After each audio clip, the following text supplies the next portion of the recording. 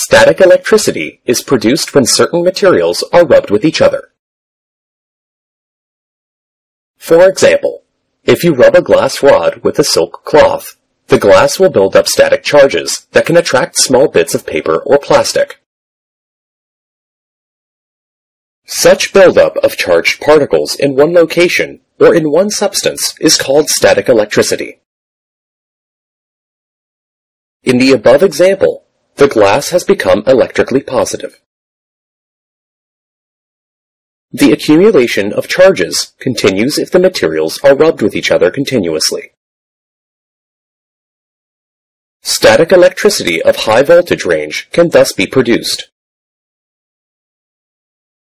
This kind of static electricity plays a vital role in cargo loading system.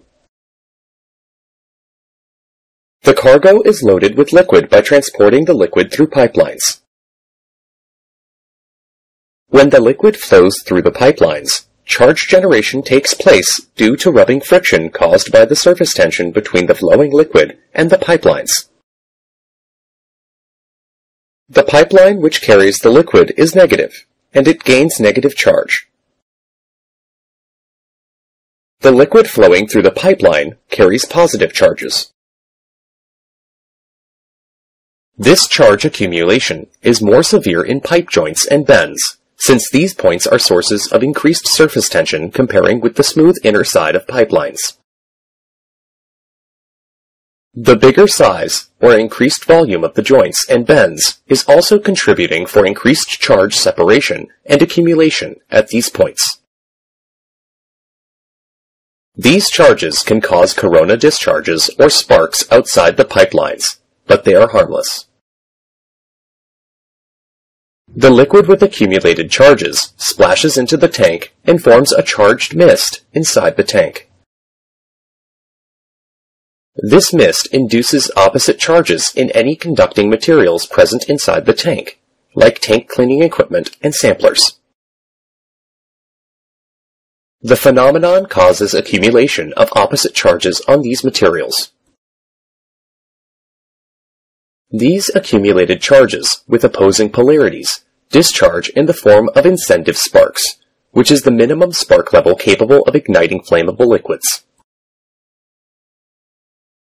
This incendive spark hence leads to ignition, and thereby causing explosions inside the tank.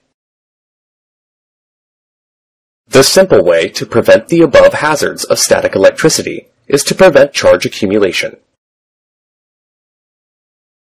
This can be done by proper bonding and grounding of the materials, like pipelines, bends, and tank surfaces, which get affected by static electricity.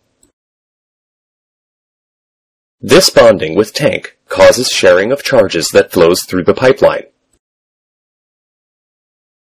The tank which contains the liquid should be grounded properly, and thereby the charges generated inside the tank flow to the ground. Thus, any accumulation of charges is prevented, and hence the hazards of static electricity are avoided. In this exercise, you have learnt about the static charge accumulation, its hazards, and method to prevent them in fuel loading system of cargo ships.